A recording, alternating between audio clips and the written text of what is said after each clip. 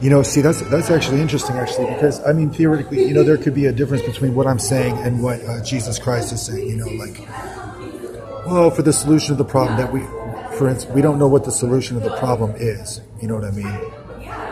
And if we're going to talk about the solution of the problem, that's definitely got to be homelessness. You know what I mean? It's pretty tricky for like a hit wonder, But so yeah, I mean, because I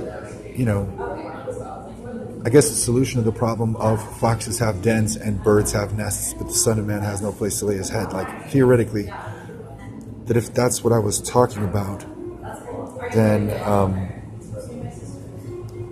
that would be like what it sounds like,